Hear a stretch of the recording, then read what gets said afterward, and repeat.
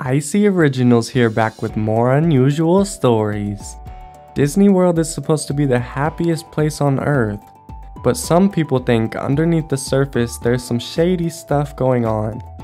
Today, I'm gonna dig deep and present to you my top 10 Disney park conspiracy theories.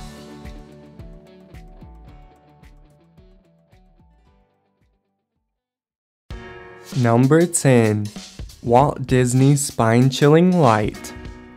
If you've ever noticed that the light on the second floor of the fire station on Main Street is always on, there's a good reason for it. According to legend, Walt Disney himself haunts the location. An employee said they were doing a little bit of final cleaning up and dusting and turned off the light in the room, which was Walt Disney's old apartment. They turned the lights off completely, walked out, and then noticed once they were outside that the light was back on. She went in and out, turning them back off, and noticing every time she came back out the light was still on.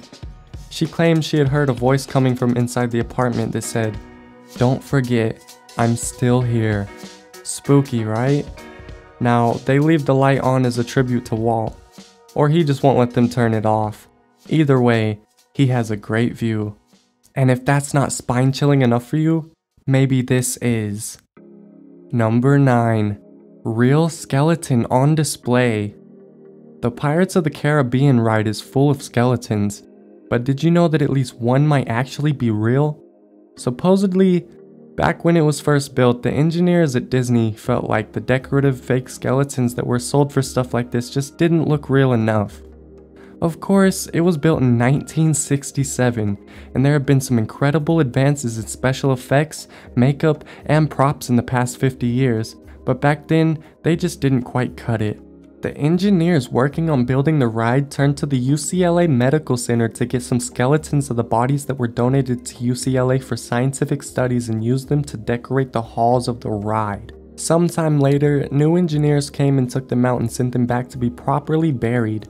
With new technological advances, they were able to find fake skeletons that looked good enough for them. According to people who work at Disney, some of the old real skeletons remain, particularly the skull and crossbones above the bed. Spooky. Real skeletons? There's no way. The only thing spookier than that has to be... Number 8. Mind control through smell. The more conspiratorial-minded have come to believe that Disney is so power-hungry that they want to control their theme park guests' minds through the power of smell. The thing is, this theory is somewhat accurate. Disneyland's Smellitzer is a device invented by the company that disperses different aromas throughout the park. Attendees have noticed that Main Street smells like fresh cookies while the Candy Palace smells like, you guessed it, candy. The technology is likely harmless, although it may subconsciously manipulate guests into buying more food by making them want the thing that they may not realize they're smelling. If mind control doesn't at least raise a finger at the evil workings of Disney, maybe this next theory will. Number 7. Debbie Stone. What happened to Deborah Gale Stone wasn't like the other urban legends surrounding Disney parks. While others featured a vague story that always started out something like, "I know someone who worked there," and, or "I totally heard the story from my friend whose brother's friend worked at the park," and instead, this is a real incident that happened on a ride in 1974. Just over a week after the American Sings ride opened, cast member Debbie Stone was crushed between two walls of the building. It's unclear whether she fell or was trying to jump to a different stage and mistimed the movement of the walls, but she was pronounced dead 20 minutes later at the start of the next show. After the incident, the ride closed while the staff installed safety lights and remodeled so the area would be safer for cast members, but the ride ultimately closed permanently in 1988. Do you guys think this was murder or a mere accident? I wouldn't be too sure if I were you. Thank you for making it this far, and if you're enjoying today's video and you aren't subscribed, I would consider hitting that subscribe button. It really helps grow the channel, and I put out videos just like this one all the time, so you don't want to miss it. Number 6. Walt Disney's frozen body. Like I imagine a lot of other people did, I grew up hearing Walt Disney had his body frozen and kept somewhere so that one day, if they found a cure for lung cancer, he could be thawed, cured, and brought back to life. Many people believe since his family was incredibly secretive about his funeral service and where his body was laid to rest, that this was the truth and that his body was actually hidden somewhere in one of the Disney parks for safekeeping. Creepy, right? Unfortunately, this one is probably not true. Although it makes quite a cool Disney legend, he was cremated a few days after his death. His ashes are actually in Forest Lawn Memorial Park in Glendale, California, and you can see his name on a stone there with the names of his family. If Walt Disney's body really is in the depths of Disney, I wouldn't want to find it. Which brings us to the next in line. Number 5. Ashes everywhere. This one is pretty simple. It's just how it sounds. People think Disney World is the happiest place on earth, so where else would someone want to dump their loved one's ashes? People have been caught dumping ashes all over the park, and the staff is actually taught just to vacuum them up. That's about all. Simple, yet very disturbing. No one ever dies. One of the many legends associated with Disney theme parks is the notion that no one ever dies on Disney property. Even if a guest or worker should physically die while on Disney theme park premises, the legend holds they are never officially declared dead until they have been removed off of the property. This is to make sure the reputation of Disney will never be tarnished. Pretty spooky, I think. Number 3. Real Seance Book. Anyone who is familiar with the Haunted Mansion will recognize the seance room.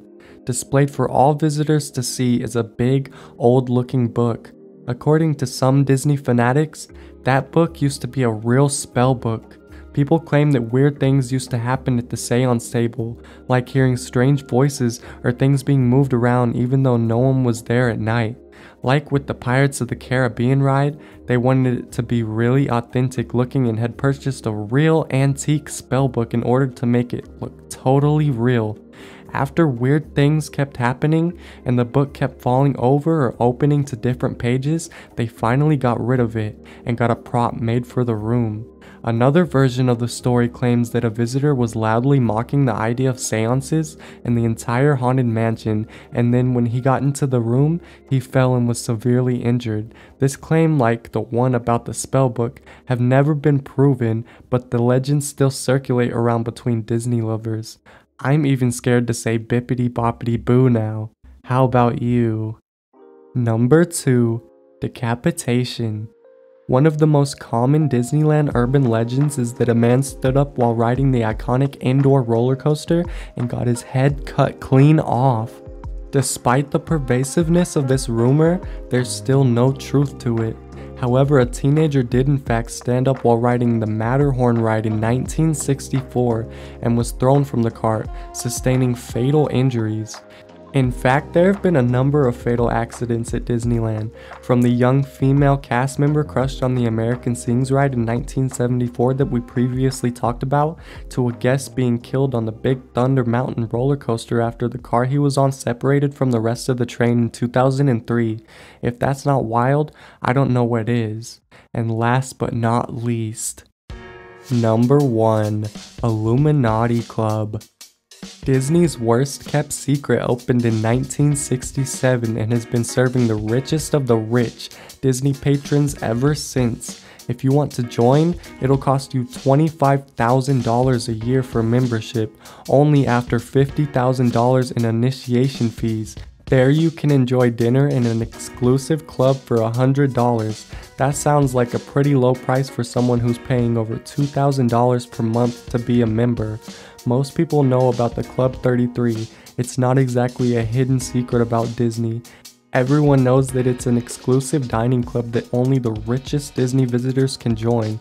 But did you know Walt Disney may have started it as an Illuminati meeting place? This is probably not true, but it's a conspiracy theory that has been circling about Club 33 for around some time. People think since it's so expensive to join and so exclusive that Walt made it for the Illuminati to join and have their meetings. The official story is that it was made as a VIP lounge for corporate sponsors to enjoy a private meal in a luxury setting. Still to this day, if you're not in the club, you really don't know what's inside of the place. Sounds really shady to me. Remember this next time you go to a Disneyland park, cause I know I will. You're watching Icy Originals, and this has been Top 10 Disney Park Conspiracy Theories. First of all, I would like to thank all of you for so much support on the last video. It means the world to me. I never thought it would be received that good in a million years. Y'all should keep it up, and thank you for watching it until the end. If you've enjoyed today's video, you might want to consider hitting that like and subscribe. Stay tuned for more upcoming videos just like this one. I'll see you next time.